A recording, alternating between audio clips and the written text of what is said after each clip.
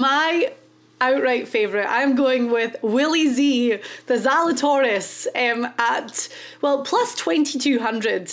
That's the kind of highest odds that I've found for him, which is pretty good. I mean, he's talked about the fact that he lives in Dallas. He's played this course hundreds of times, as he says. And and this is, I know that you're going to talk about this, but we see Texas guys do well in Texas time and time again. We all know what a phenomenal talent Zalatoris is. Incredible ball striker. He ranks second on the tour in approach. 5 top 6 finishes this year. Just finished in a tie for 6th at the Masters.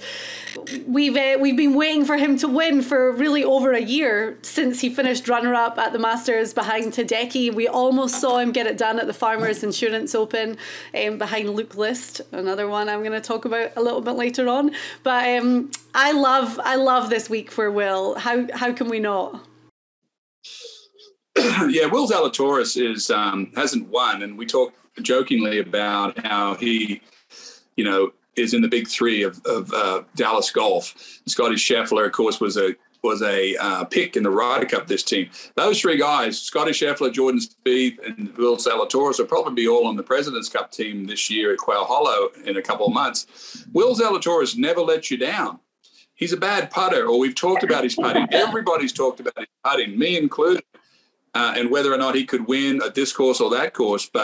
And now here we are thinking about him winning on a course where it's going to take 25 under. He's probably the most amped up guy watching watching Scotty Scheffler and Jordan Spieth, these 2 other stablemates that are winning for number 1 in the world. And I just said that Will Zalatoris doesn't let you down. He finishes in the top 5 in the Masters. He finishes top 3 in the US Open. I mean, the guy obviously has got something inside that, needs to come out.